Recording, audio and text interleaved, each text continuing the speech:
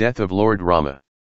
Born as the eldest son of Kausalya and Dashratha, king of Ayodhya, Lord Rama is referred within Hinduism as Maryadapurushottama, literally the perfect man or lord of self-control or lord of virtue. His life and journey is one of adherence to Dharma despite harsh tests and obstacles and many pains of life and time. A lot of people are not aware of how Sri Rama died. The answer to this question is extremely fascinating as it holds several mysterious and enthralling stories. Sri Rama ruled for 11,000 years and performed numerous yagnas for the benefit of his people.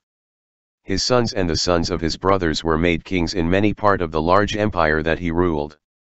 During this period Sita Devi also disappeared from earth when she was taken back by Bhudevi, Mother Earth. Love and Kush grew to be just rulers like their father. Then came the time for Rama to leave for the heavenly. When a sage came to meet Lord Rama. One day a sage came to Rama and asked him for a private audience. The saint said that no one should enter the room in which they were having the conversation.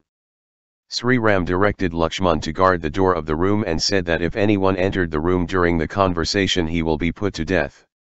In some versions of Ramayana, it is said that the saint was none other than Kala Deva, or time.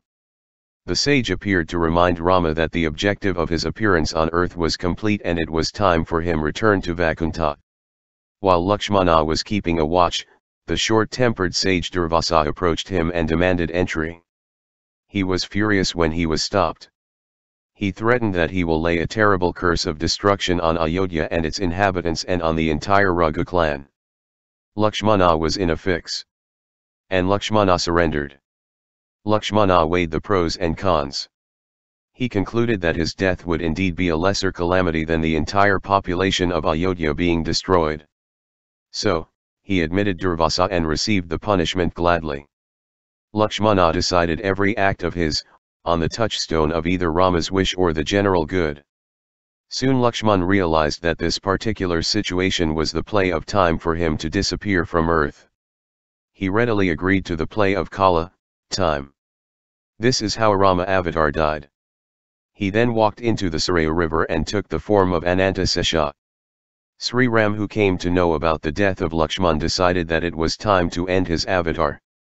He then handed over his responsibilities to his sons and bid adieu to all. Lord Rama walked deep into the Sarayu River and disappeared.